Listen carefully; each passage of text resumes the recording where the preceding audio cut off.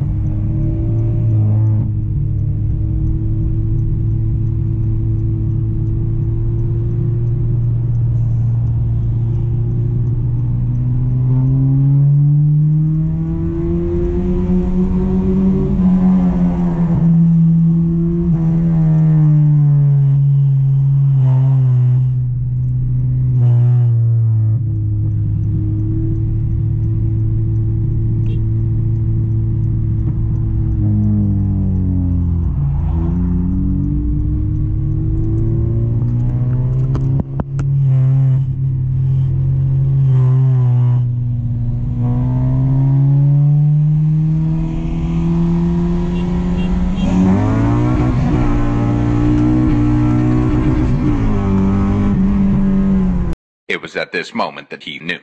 He f***ed up. So I already know you guys are probably wondering, did I get pulled over? Did I get a ticket? To answer your question, no, I didn't get pulled over, and no, I didn't get a ticket. Sorry, my mouth was wet. I was just drinking some water. I'm pretty proud of how Dusty performed. I don't know what was in that first car I raced, that first FB6, but yo, that car was moving. Shout out to you, bro. You won that race fair and square.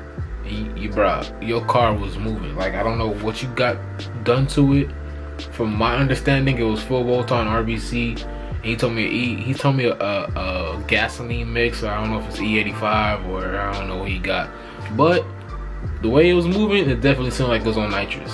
I'm just saying, like, that thing was screaming. But yeah, shout out to you. Other races, shout out to Chill Samuel. I think that's his Instagram name. I always forget his Instagram name, but I'm gonna put his link right here for his YouTube. I'm gonna put it down below in case you guys want to go check out his channel. Shout out to him. Dusty performed really good. I didn't think she was gonna be able to keep up with any cars because she is on 93, but she did really damn good. I'm surprised. But yeah, man, if you guys enjoyed these type of videos, please leave a like, comment, subscribe. Follow me on Instagram _GotTheSoda, and your boy's out. Peace.